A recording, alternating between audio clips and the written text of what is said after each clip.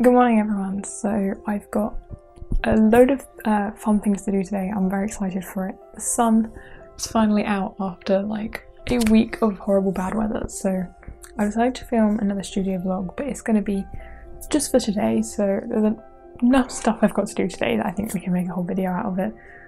First things first, I've got a bunch of clay pins that need the final touches of paint and the keychain and pin backs glued to them. There's a shop update going up next week. It's currently Friday 21st of June, so when this video goes up the shop update should be live. There's going to be 3 new prints, there's a bunch of new clay pins and keychains going up, plus I'm also going to be selling 3 original paintings. I've got the 3rd painting to do today, so that's also on the to-do list. I've got a pitch for a client I really want to work with lined up, which I need to get done by the end of this week, so I'm hopefully going to do some more stuff with that today. My workspace desperately needs tidying up because it's been getting pretty messy the last few days. I also bought some new drawers to organise my Etsy things in, so I'm going to do that as well. So yeah, hopefully it's going to be a fun day. I'm looking forward to it. Lots of fun stuff. So I take you along with me.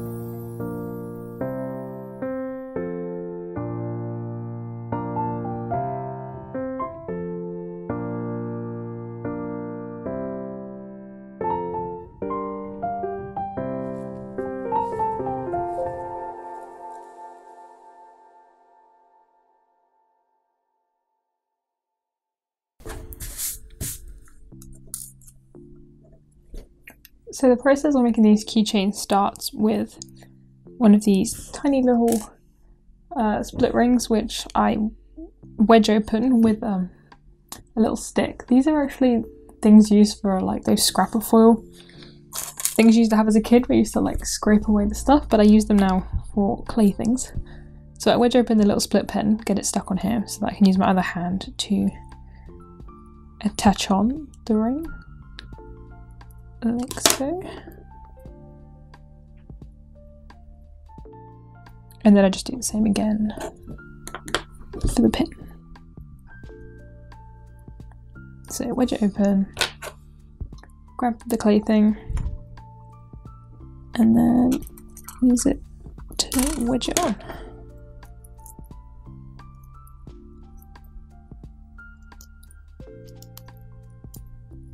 And then we're done. And that's how you make a little keychain.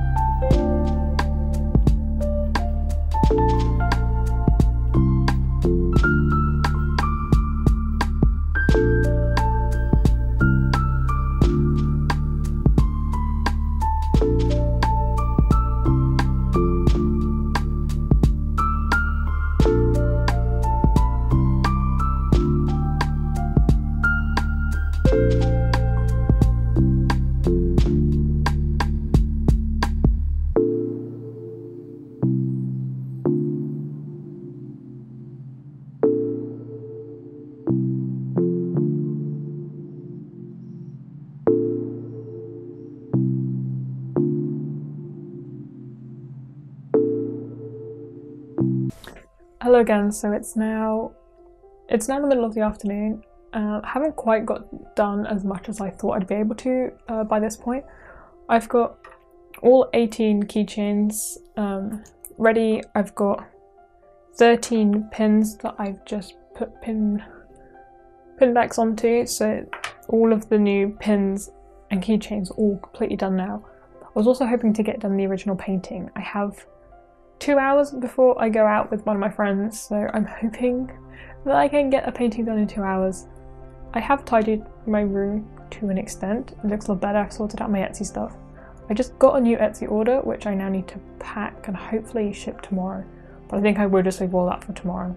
I'm not sure I'll have time within the next 2 hours.